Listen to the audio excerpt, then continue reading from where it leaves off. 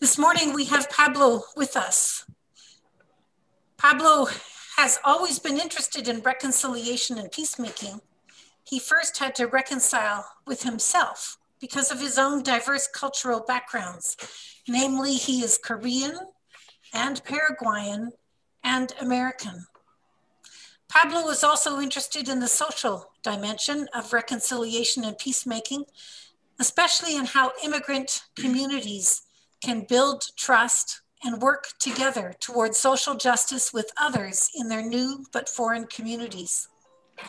Pablo completed his undergraduate studies in Asunción, Paraguay, and he then earned a Master of Arts in Intercultural Studies and a Master of Divinity at Fuller Theological Seminary, where he met and married his wife, Gina. During his time in Los Angeles, he served for 2 years as the lead pastor of a Korean Mennonite church.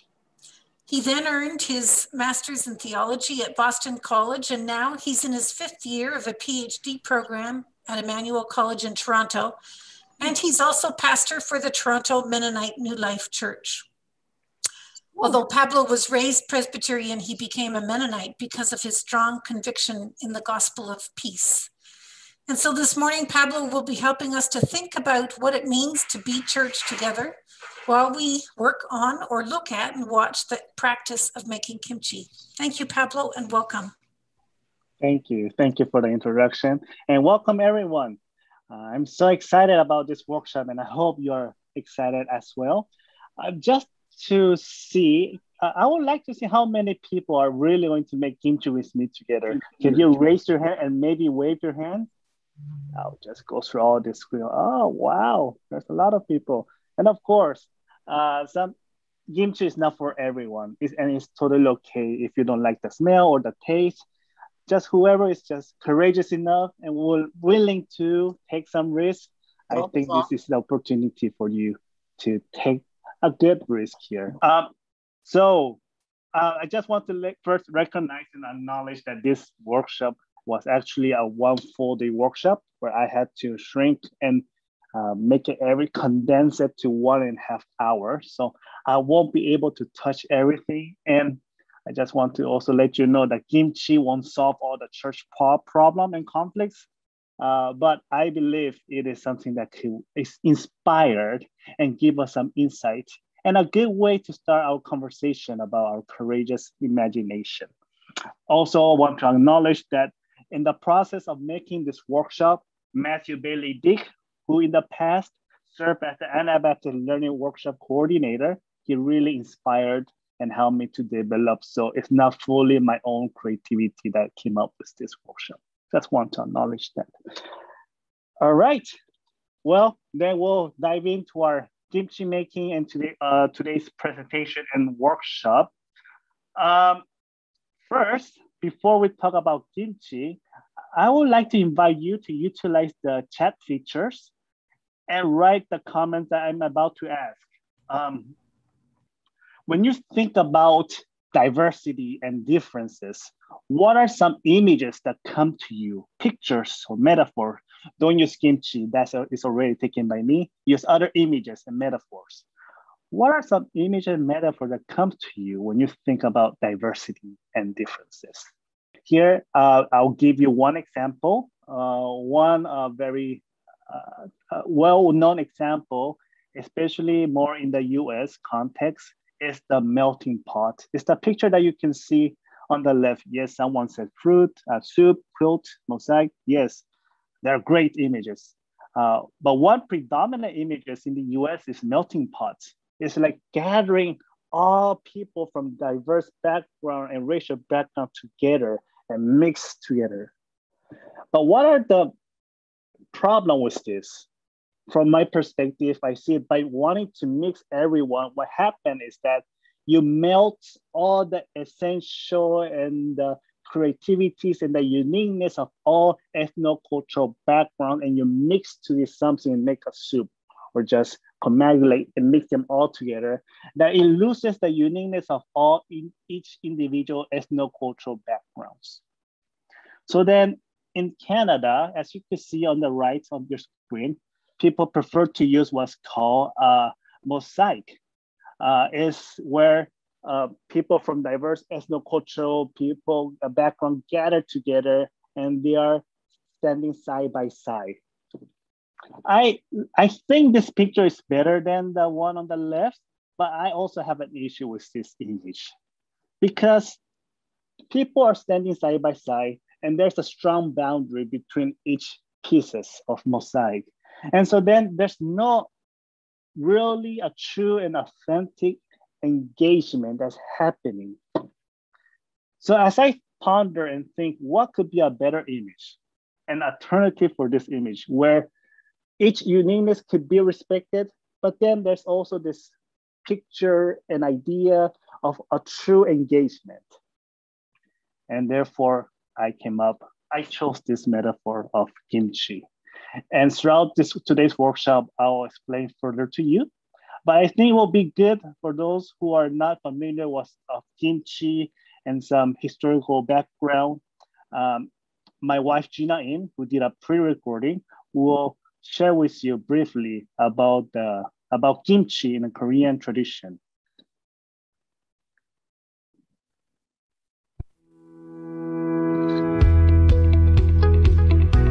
Hello everyone, my name is Gina Im.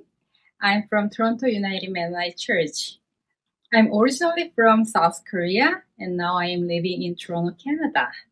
I'm living with Pablo, who is from Paraguay, and also with my 10-month-old baby Loa, who was born in Toronto, Canada.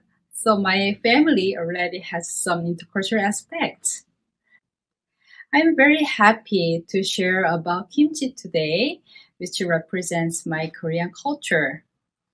I'm going to give you some brief information about what kimchi is and also share some my reflection on kimchi as a metaphor of intercultural church. This picture shows a typical Korean meal. Steamed rice is an essential element of the Korean meal. Rice goes with the soup and various side dishes. Kimchi is one of the side dishes made from salted vegetables. In the old days, kimchi was an important source of fiber and vitamins in the winter when people couldn't find the fresh vegetables. Since kimchi is not an expensive food like meats at the time, it was accessible to everyone from the rich to the poor. How many types of kimchi do you recognize in this picture? I see two of them, radish kimchi and cabbage kimchi. There are many kinds of kimchi in Korea. How many types of kimchi have you tried before? People say that there are more than 200 kinds of kimchi in Korea. I haven't experienced all of them. Kimchi varies by climate, geographical conditions, local ingredients, methods of preparation, and preservation. These are typical kimchi you can easily find in Korean restaurants. As you see, there are cucumber kimchi and radish kimchi. And there is also water kimchi, which is like a cold soup, but needs to be fermented. Napa cabbage kimchi is the most well-known kimchi, and we are going to make it today. One thing I would like to inform you is that traditionally kimchi making is a communal work. In the old days, Koreans lived with their extended family members in a large village. After harvesting cabbages and vegetables during fall season, people would pick a day which is a kimchi making day, and they marked on their calendar. All the family members got together and made kimchi with hundreds of cabbages. Can you see this pile of cabbage? These days, many Koreans live as nuclear family in apartments, but my mother's generation and some of my generation still make kimchi together. So it is truly a communal work. Kimchi was traditionally stored in jars, placed them in underground to keep cool and unfrozen during the winter. With the advance of technology these days, kimchi refrigerators are more commonly used to store kimchi, During the winter season, we enjoy different tastes of kimchi as it gets more fermented. So, kimchi making involves the art of fermentation. When it is fully fermented, it tastes tangier and smells stronger. So we make a soup with kimchi, tofu, pork, and vegetables, and it is called kimchi jjigae. We also make a kimchi fried rice or kimchi pancake. As you can see, kimchi is very versatile. As we discuss how to build a healthy Christian community, I think a kimchi gives us some good insights to chew on. First, as I shared earlier, kimchi has been a nutritious food that everyone can enjoy. Kimchi was accessible to everyone from the rich to the poor. And I believe the biblical vision of the community of Jesus is also inviting everyone to join, regardless of their social and economic status. Secondly, there are various types of kimchi depending on the geographical condition, local ingredients, and the recipe of each household. It has been contextualized. There is no standard kimchi. I believe the community of Jesus also needs to be contextualized and embedded into the culture where the gospel of Jesus is shared because Jesus incarnated and lived in a specific time and location. This invites us to consider where we are living and how our church reflects the diversity of our society. I share that the kimchi making is a communal work. I believe that the church building is definitely a communal work. People with different gifts are called to build the community of Jesus. Kimchi invites us to ponder on questions like, is our church led by only one person or by a certain dominant group of people? Are there anybody who cannot fully speak up their voices because of any kind of barriers? Are we welcoming and celebrating the differences of one another? Kimchi is the art of fermentation. It takes time. It also transforms as it gets fermented. Church is also alive and dynamic. It is not static. There might be honeymoon stage, conflict stage, and reconciliation stage. As we go through these stages, we learn and mature. Lastly, as I told you before, we can make different dishes using fully fermented kimchi, such as kimchi fried rice, pancake, and soup. The mission of church can be diverse, depending on where the churches are or what kind of gifts the communities have. We can't just stay as a cabbage kimchi. God is calling us to serve the world in various ways. As I wrap up, I would like to invite you to read these 5 sentences together as it is written. And if you want, you can replace the word kimchi to church. 1. Kimchi is accessible to everyone. 2. Kimchi has been contextualized. 3. Kimchi making is a communal work. 4. Kimchi is the art of fermentation. 5. Every kimchi has its own mission. Thank you for your listening and your participation, and I hope you enjoy kimchi making. I hope you have enjoyed the presentation by Gina. Just to let you know, she was not able to join us because she had to take our 10-month-old baby, Loa, out into a stroller. Okay, well, welcome back. I just want to ask a few more comments about kimchi. First, kimchi is not a vegetarian dish, although there's so many vegetables here and there. As you could see the ingredients, there's still there's anchovy sauce and fermented shrimp. And so it's not a vegetarian dish. Also want to add that kimchi making has been evolving throughout history, tradition, location. And so people are coming up with so many different creative ways. So today's making of kimchi is not the way, it's just one of the way of making kimchi.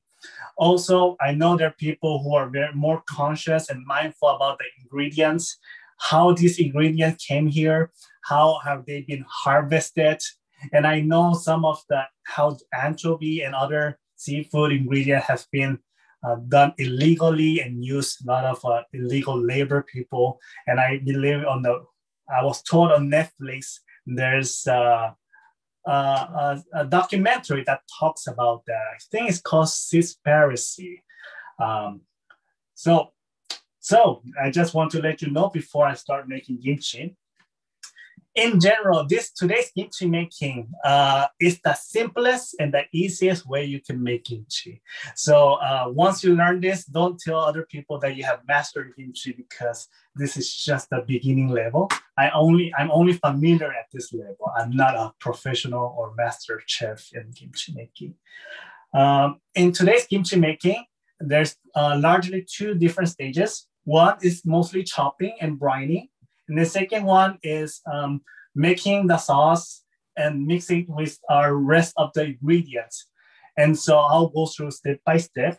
In order to save time, I believe we told people to have our ingredient all washed as much as possible and chopped.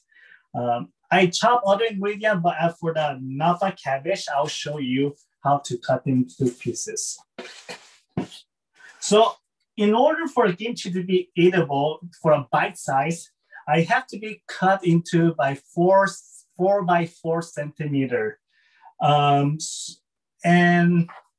so to help you with that, how to cut them to those smaller pieces, I have 1 kilo of napa cabbage, which is already cut into half. Usually they're 2 kilo, and this cut into half. So I'll show you how to cut them to smaller pieces. First, let's take our outer leaf, because they're not edible. I mean, if you want to, you can, but we prefer not to have this outer leaf. Next, I'll cut this into half. This way. All right. In order to help with the cutting process, I'll make sure to take the stem out, because this is not edible as well.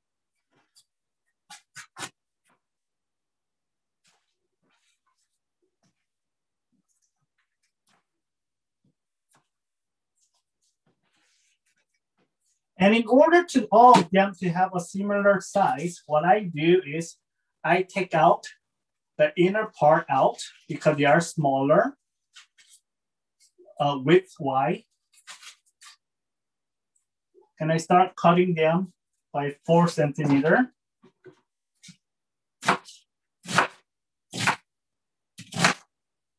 And I put them to my container that I have here. And the more outer area, to make all the pieces to even out well, I'm going to cut this into half. And start chopping them by 4 centimeters. It doesn't need to be perfect. And I'll just do the similar step with my second part of my napa cabbage. I'm taking out the inner part, chopping them.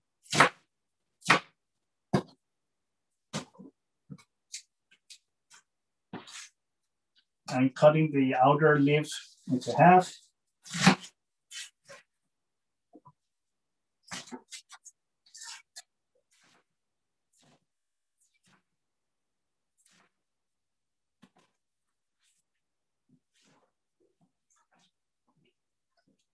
And then I'm going to wash this napa cabbage pieces.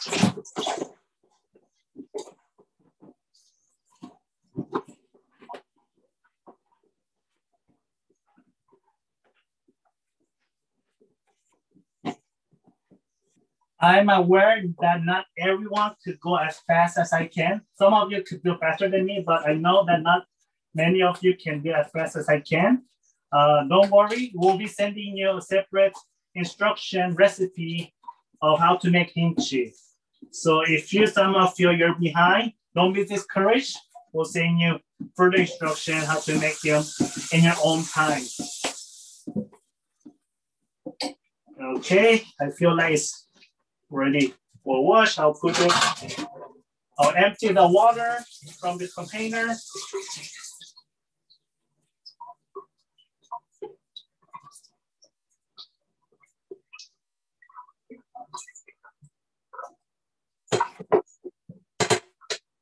Oops.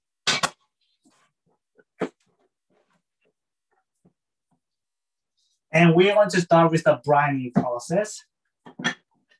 So with the coarse salt, I have here, oops, 1/3. I'll take care of that later. We'll spread the salt. Make sure they're mixed well. And rub the salt with the napa cabbage pieces to help with the brining process.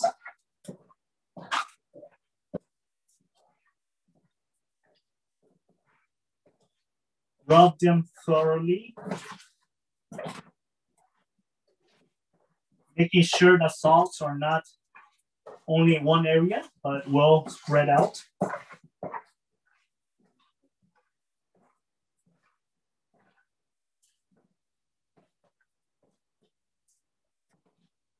All right, I feel like this is good enough.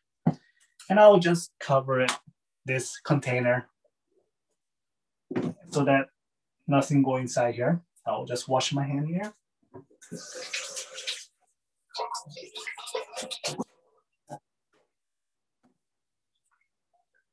Also, we'll be cutting our green onion and chives. Again, to speed up with the process, I've already washed and cut them to pieces. I invite you, those who are cutting, to cut them right now, to wash them and cut them as we continue with our program. Is there any urgent question that some of you want to ask? If it is, you could leave it in the chat box and maybe one of our staff members could help out and maybe read if there's some urgent and important messages. So I'm on for reading some questions. So is dealing with and composting the inedible parts of our diversity part of the metaphor? That's a question Stephen Reist is asking. Interesting question. What do we do with the inedible parts of church, of kimchi? Oh, well, that's an interesting question. I have not thought, but let me give some thought to that, and I'll make sure to come back to that question. I was more asking about the kimchi making process right now, in case there's people who are stuck in a certain process and steps, so that feel like they can go to the next step. All right. Sorry, I've got it. There are no questions about that right now. Okay, wonderful. Well, now I'm here in the kitchen. As you can see, I'll be moving to the living room. During that moment, I want to invite you to use that chat box, the chat features, and try to answer the question that I'll be giving to you. And that is, what are the similarity and differences between these ingredients: chive, green onion, napa cabbage, garlic, Asian pears? What are some similarities and differences? And feel free to answer that by using the chat features. And maybe Marilyn, will you be able to read some of the comments that people are I can read the comments, yes. So God is shaping us and lovingly drawing us into each other's lives, like Pablo and all of us are shaping the cabbages to easily mix with other ingredients.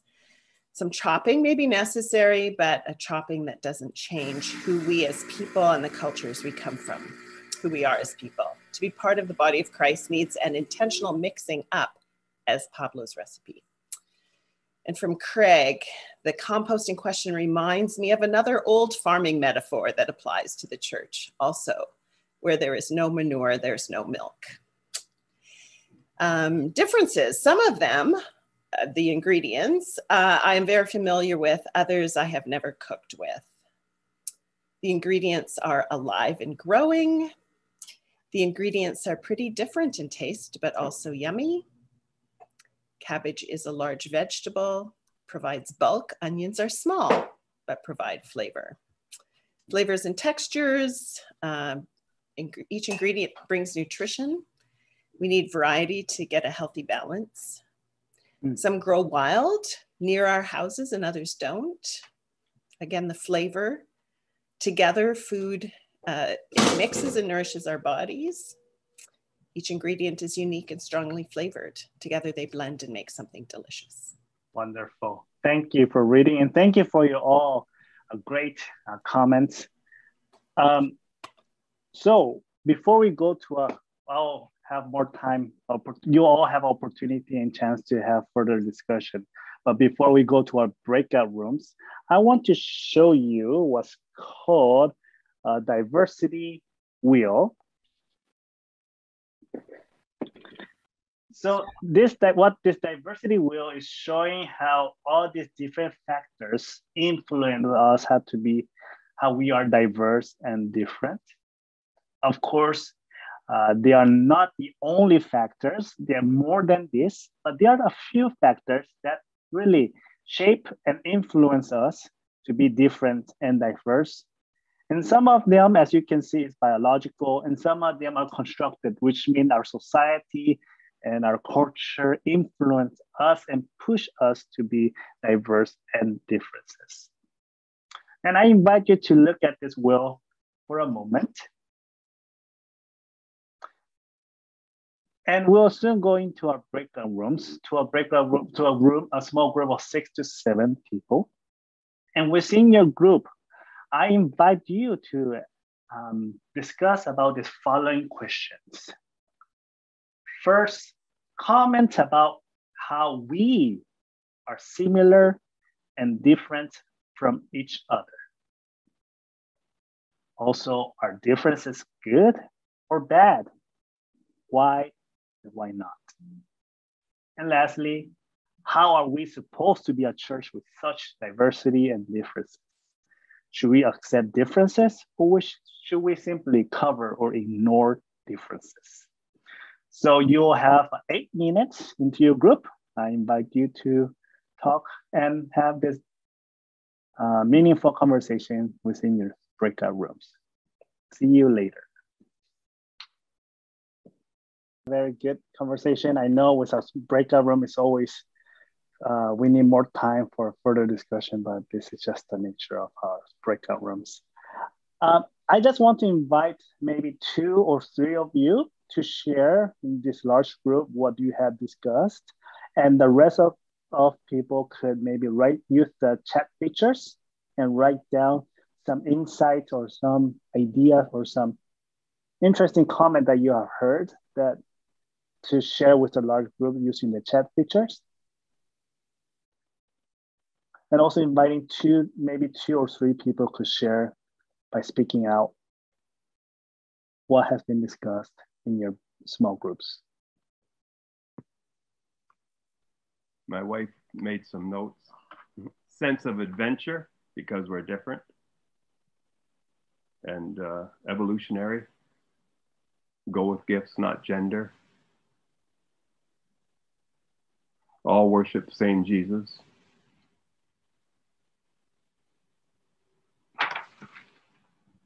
Thank you. There are some comments here. Differences in diversity really depend on context. Thankful for the earlier metaphor. Relationship building and food go well together. Some differences are more challenging than others, especially the non-visible worldview ones. And fermentation changes the ingredients themselves. Here's another one. We had a very worthwhile discussion, noted that similarity and sameness often bring comfort and a sense of safety. It takes more effort to be in a situation or church with greater diversity. And as it is, there are many parts, but one body. The eye cannot say to the hand, I don't need you, and the head cannot say to the feet, I don't need you, so that there should be no division in the body, but that its parts should have equal concern for each other. So that's a helpful reminder from Scripture. We are diverse, but we feel the similarities. This is a good feeling. We each have a story, and we need to acknowledge where we stand as we listen to other stories. This is a fantastic way of communicating through metaphor. If we had 5 to 6 of these recorded from different food or ethnic backgrounds, it would make an excellent resource series to use at church. Invites participation and inclusion. Yeah, I noticed earlier somebody said, what's next year's workshop? Maybe it's egg rolls or something. We all want peace. We enjoy life, have strong family on mission, and be one in Jesus. Love must be what guides all of us. Differences can be gifts rather than barriers. In one group, Gordon noticed that it is easier to build community in diversity if we have a common task. Sometimes we are more prepared to deal with obvious differences than the subtle ones. And diversity makes for a delicious potluck. Thank you. Thank you, Marilyn, for reading the comments. Thank you again for your engaging conversation and your comments. That's very helpful. Again, today's workshop won't solve all the problem and all the issue. It's just a beginning for people to imagine and to have this very rich conversation within our Mennonite churches, Anabaptist Mennonite churches.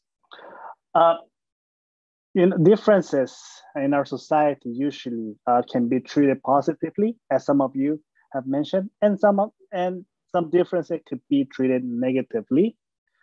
But it is much more common that they are viewed negatively because it shakes that status quo. It shakes what is common and what is called the norm of the society.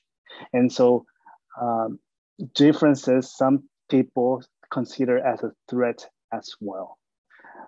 For this well-known theologian and missiologist called Robert Schreiler, he explained that throughout human history, there are at least 5 strategic postures that do not respect differences and try to collapse what is perceived as other into the same or excluded.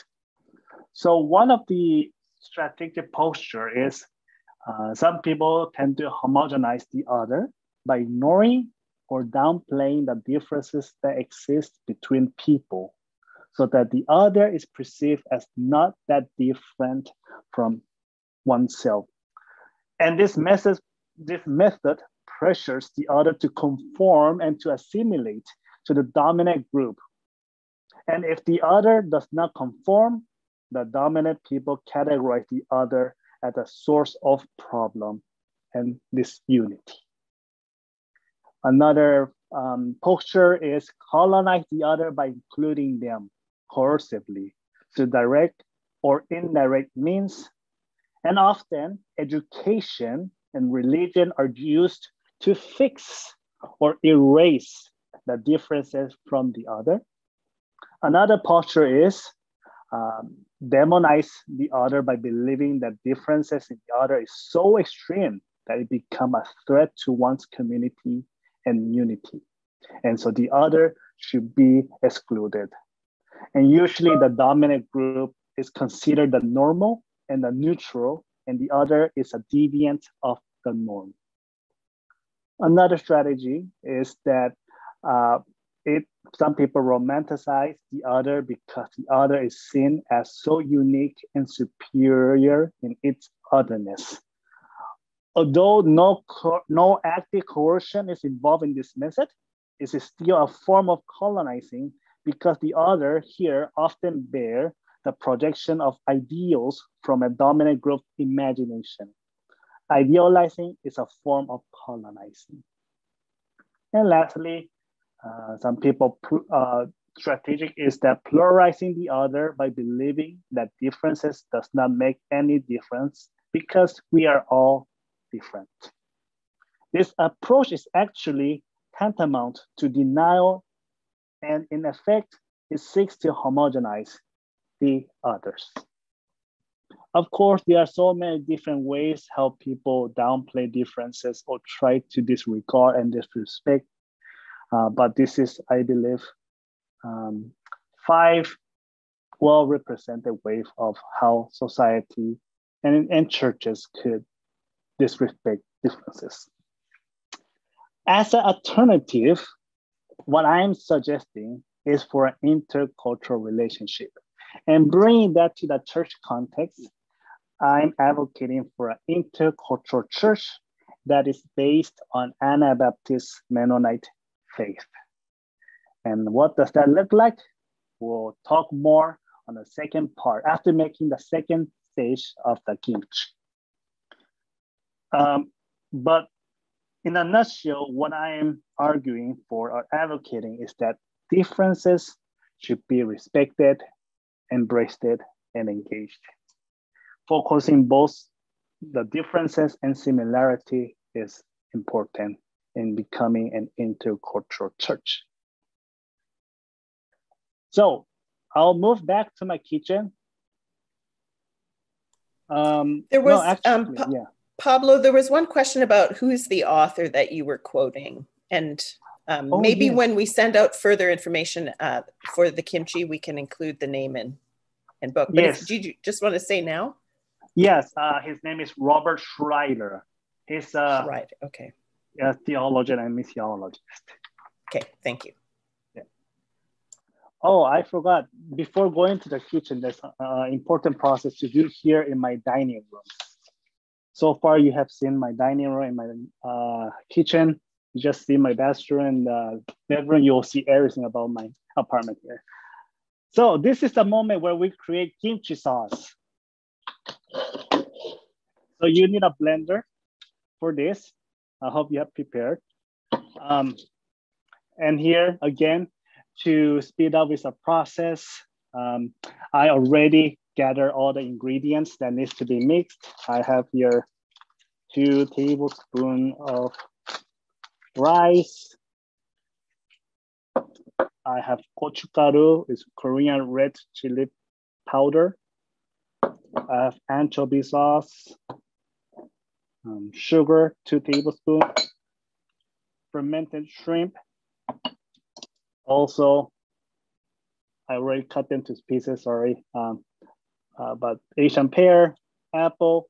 You don't need to peel the apple, but if you want, you could feel free to do that. Ginger, onion, garlic, of course, and onion. And also 1/3 cup of water. So I'm going to put all this together.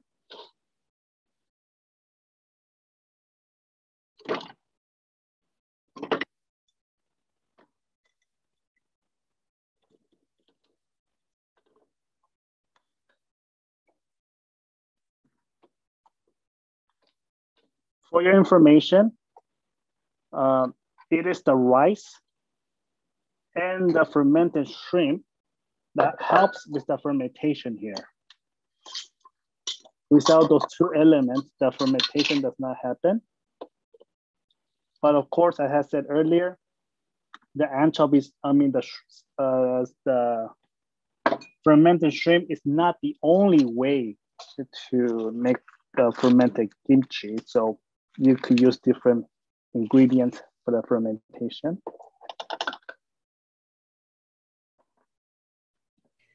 There's a question about what if somebody doesn't have the fermented shrimp?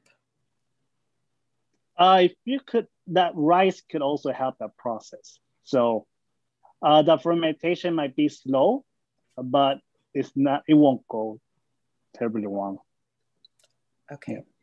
And also, were the green onions and the chives supposed to be with the Napa cabbage in the brining, I think? No, the brining is only for the Napa cabbage. The chive and the green onion is just to chop them. We'll mix them all together later. But Okay. It's good to have washed and chopped. And I have 1/3 of Korean red chili powder. It's gochugaru. Depending on each brand and where it's coming from, the spiciness really differs. So if you're type of people who do not like so spicy, maybe go less than 1/3 of cup. But usually the level of spiciness I have here, 1/3 of gochugaru or the Korean red chili powder, is like the little bit spicy when you order taco. When they ask you, how spicy do you want your taco? I say just medium or a little bit. And it's that amount of spiciness that you'll taste with the 1/3 of gochugaru. And of course, sugar.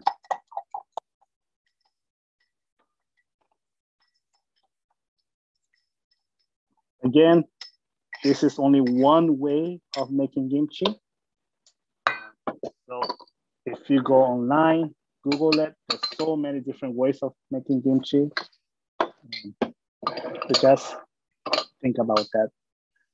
And okay, I put my water here. Then mix all this ingredient. The question was how much water? I think you said 1/3 of a cup. Yes, 1/3 of a cup. Yes. Okay. I'm going to mute myself so that you don't hear the sound of my mixer blender here.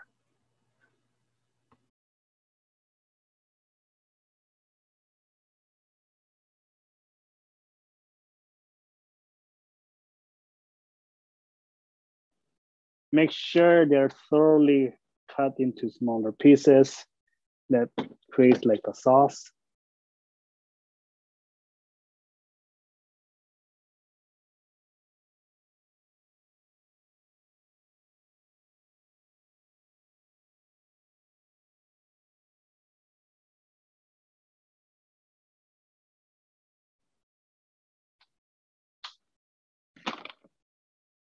All right.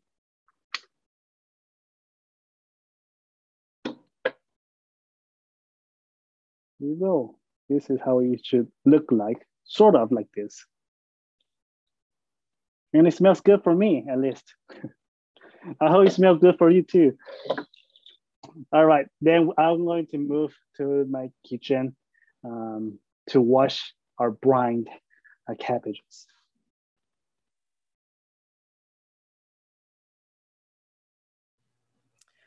I will ask some of your questions when he's back in his kitchen with his headphones on.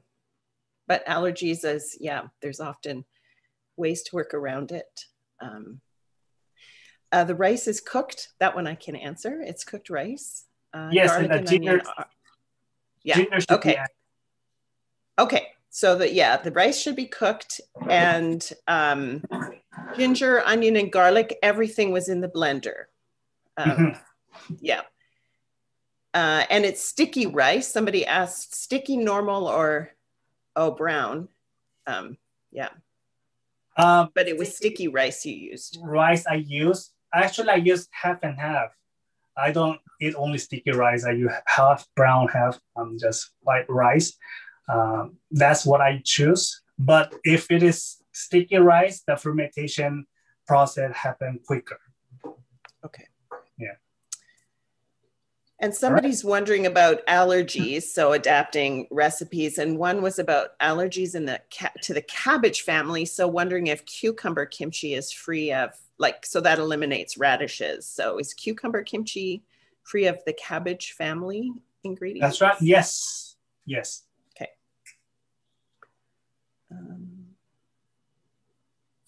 You could keep on asking questions. What we're going to do is we now have grinded our cabbages for 40 minutes. So I'm going to wash them. I'm not going to wash thoroughly because we still want some saltiness there. So what I'm going to do, I'm going to fill up the water and then just pour out the water using my colander. And I will just take that step of the washing of this salt here.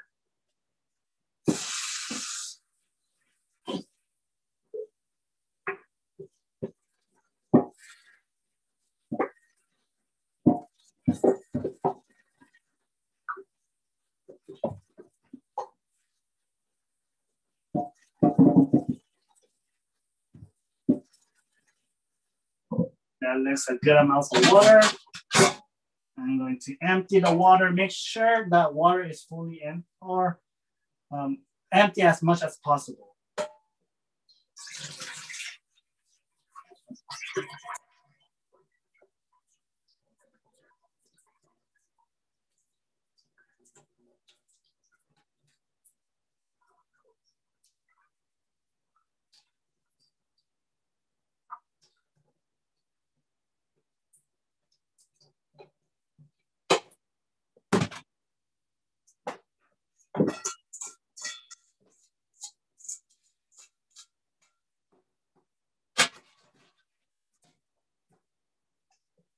All right, I washed all the salts, excess of salts inside here. What we're going to do with your chopped chive and green onion, we'll put it here.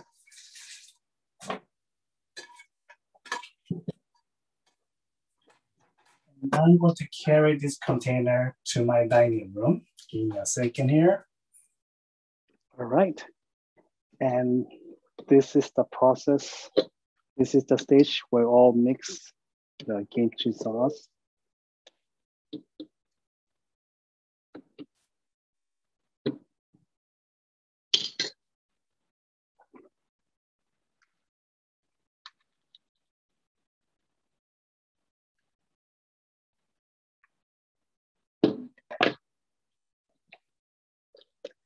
I'll pour this sauce here in the container.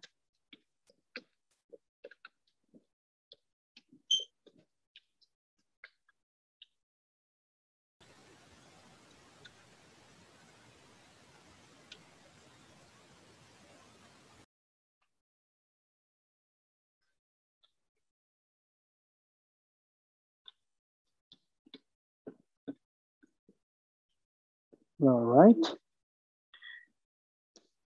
And we need to mix all this sauce throughout the container and the ingredients thoroughly. In order to do that, what I do is I use this plastic glove because there's spicy stuff here, garlic and onion.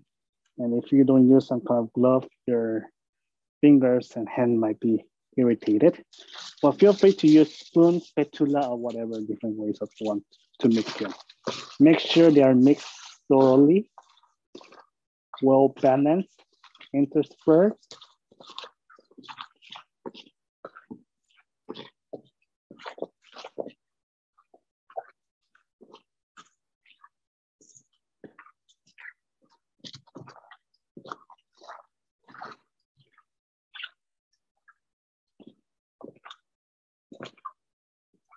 How's everyone doing? At least the people who are making kimchi.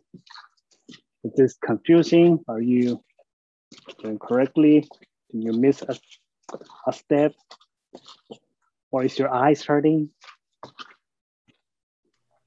Well, I realized I used anchovy paste instead of sauce. What difference will that make?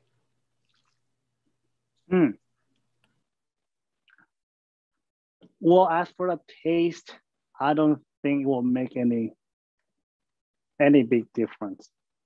Yeah. I learned today, right in this session, that there's a difference between sauce and paste. Oh, okay. Like I didn't know there were, yeah. I just read anchovy sauce and said, oh, I have that in my fridge. Oh. So it's, it's experimenting, it's learning and figuring it out. Yeah, and who knows, by experimenting, you might have the greatest kimchi ever made in our history. Who knows? And who will judge that? Yeah, that's right. Fenosi says he may change his job from cleaner to chef. Watch out, children, you may have to do dishes. I think that's referring to his family. Mm-hmm. Or Fenosi, do you see yourself as a cleaner at MCEC? Are you cleaning us up?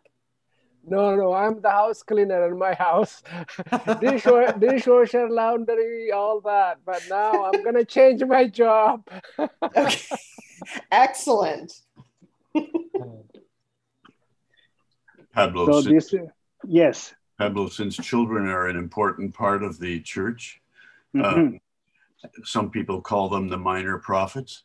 Can we meet your little girl?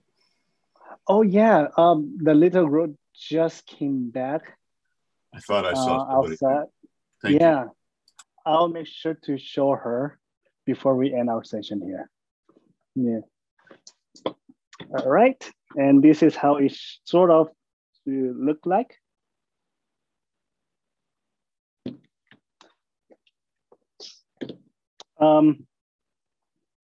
So this is the end of our second stage.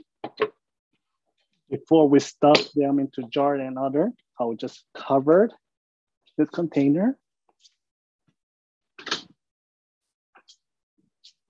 so that we could continue the rest of our workshop.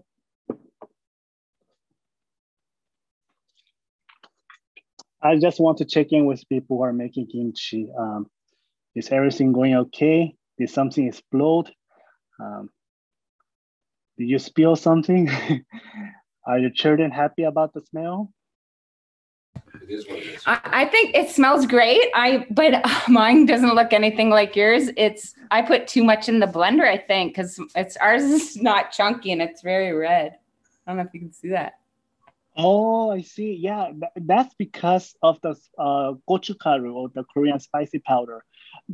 Depending where you bought, depending on the brand, it looks a little bit differently, and the taste might be similar, or the level of spiciness will be different, but it looks good to me. I really chopped up the chives really tiny, and the apples and stuff went in the blender. It's okay. It won't. Yeah. Okay. Yeah. It won't influence that. Yeah. Okay. The taste will be the same. All right. Yeah. Perhaps we could take a screenshot of of people holding up their kimchi, because that also is a metaphor for how we interpret a recipe, the exact ingredients we use, but the diversity of our kimchi. Mine is also very red, so that would be a good picture for us. Should we take a picture at the end? Yeah, so I think, does that make sense to do it at the end? Okay. Okay. And I'm assuming Lisa or Ellen or Joan can do the screenshot, or Molly. Excellent. I guess it's multiple screens, but. That's right. And again, building community, we all should be flexible. Kimchi making should be also flexible. All right. Before we should slowly start to end with our session here, but so I want to go to before going to our second breakout room, I want to show you some slides about how we can move our church to become more intercultural. I'm going to also send this chart to you with the authors and the copyright information. Due to the space of the PowerPoint, I couldn't add here. But when I send out the kimchi recipe, I'll make sure to include this in the file. But this is a continuum of becoming anti-racist and intercultural church, not only in an individual level, but institutional level as well. As we have been talking about differences, the stage where it's just extremely toward the left or toward the end of respecting and embracing diversity is, as you all know, being exclusive. And from an individual standpoint, people, of course, this is just a chart. I don't believe you could categorize a certain people in one group. We are all mixed in between. And so I don't want to give you a sense that there are certain group of people doing like that.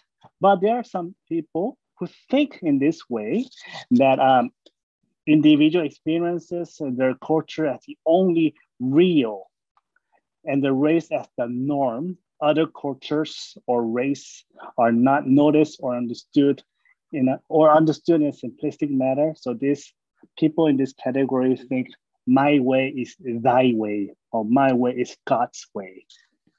And of course, this is more, and having an institution with people with this mentality creates a segregated institution, and you can read more about that aspects here in the chart. I'm not going to read them because it's written here. And also, I don't think we have that extreme segregated community within our MCEC. The next step is being passive.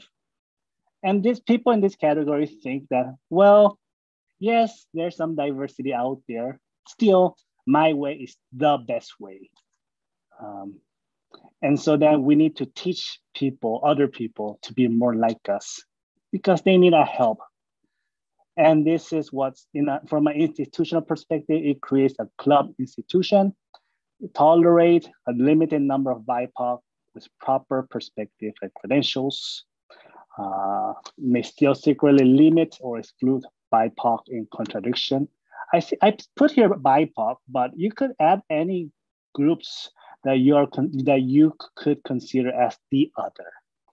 Also, there's a continue to intentionally maintain white power and privilege through its formal policy and practices, teachings, and decision-making on all levels of institutional life. And they often say, we don't have a problem. Next, we have symbolic change.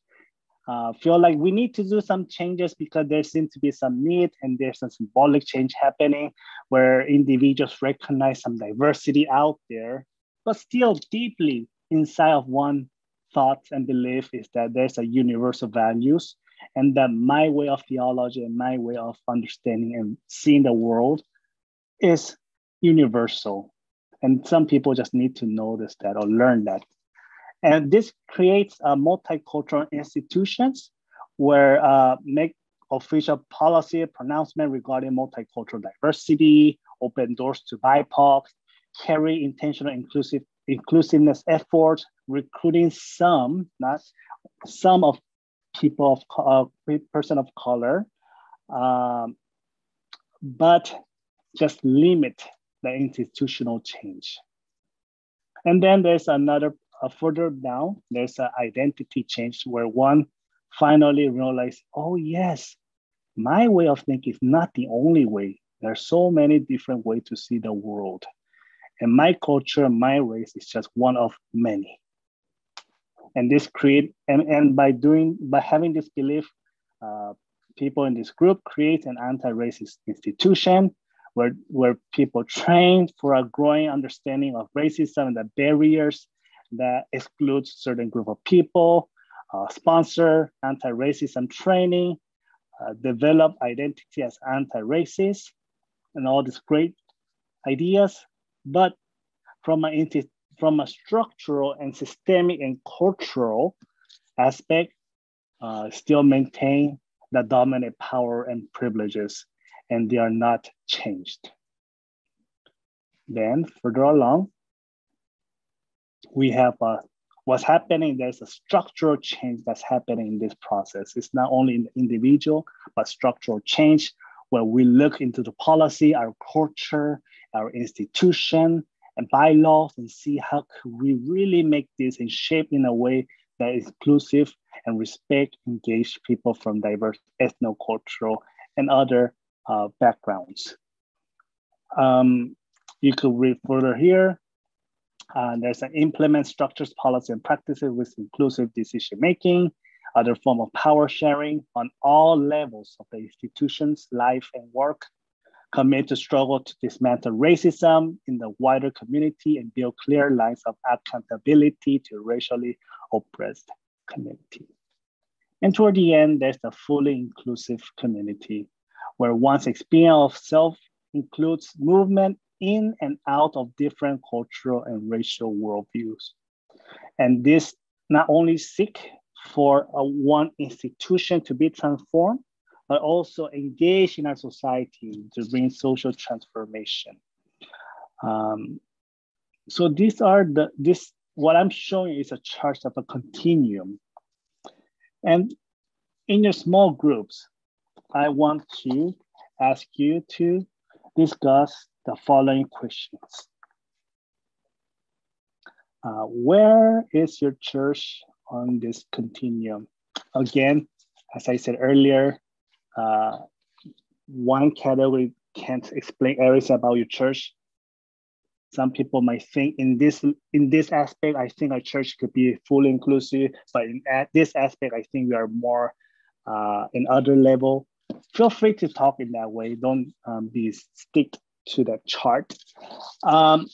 Second question, what can you do to move to the next stage? And lastly, what support does your church need to move forward?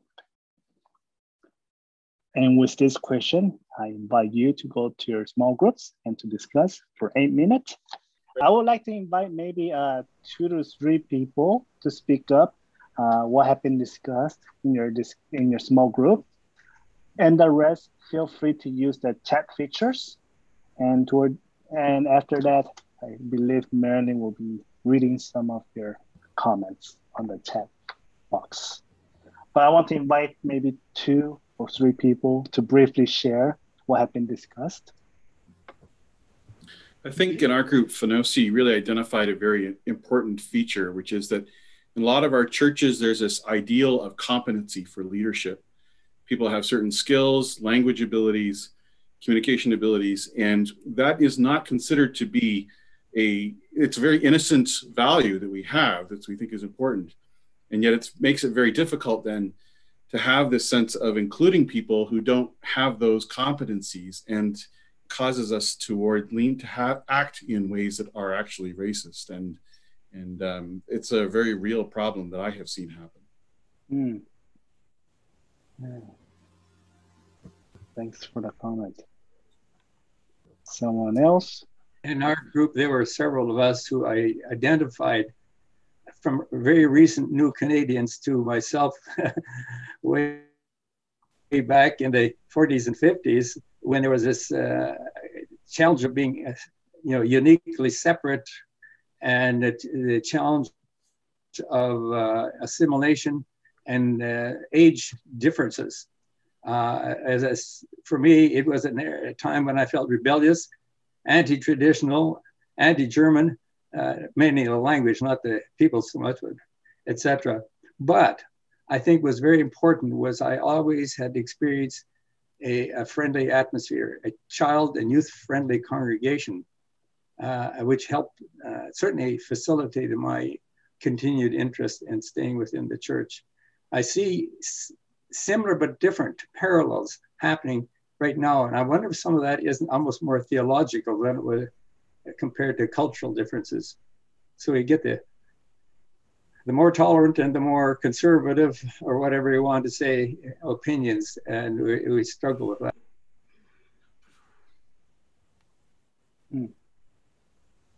Thanks. There's a few written comments in the chat. One group commented that it would be good to discuss this question within the congregations. It's hard to know where everyone is at, and reactions to a racism series is the experience in some. Question about whether the slides will be available, and yes, all slides and recipes and presentation will be available next week. A comment that our administrative processes are also culturally grounded. Thank you for your comments. Very good comments. Things to consider as we move forward throughout this annual gathering. I just wish I could have the whole day to have this good discussion, but we only have 5 more minutes left. So it's time to conclude. I have my kimchi here in this container. I personally going to just leave it like this and just put it out there, but out in my room. But if you want to, you could feel free to stuff your kimchi into a jar. But there's a warning. When you put kimchi in this jar, you need to give some space, because if it is just fully packed the kimchi, remember, the fermentation is happening. And when fermentation happens, it releases gas. And if you fully pack the jar and put it in the refrigerator, next day something horrible could happen within your refrigerator. So to avoid that, give some space so that so that your lid doesn't explode. All right. Also, this I recommend you to leave your kimchi in your whatever you're comfortable in a room temperature area for 10 hours. It depends what kind of taste you prefer. There's people who like eating right away from this stage, but then there are people who like to eat when fermentation sort of happened. And so for that, to help with the fermentation, I encourage you to put in the room temperature area around 10 hours. Of course, that will depend how much fermented shrimp you have put, how sticky was the rice and all other elements. But I encourage you to put it somewhere around 10. And if you like that taste, after that, you could put it in the refrigerator. Putting in the refrigerator won't stop the process of fermentation, but it will slow down. And so you could enjoy the similar taste longer. Again, every day as it ferments, the taste will be sharper and a little bit more tangier.